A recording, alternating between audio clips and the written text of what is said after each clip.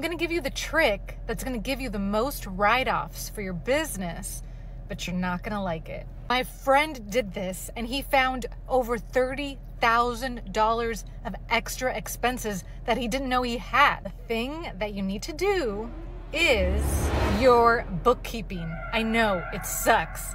It's a necessary evil. If you use an accounting software like QuickBooks Online, you connect your accounts and they download all the transactions automatically, but there's 2 steps. The first step is you have to categorize each transaction to the right account.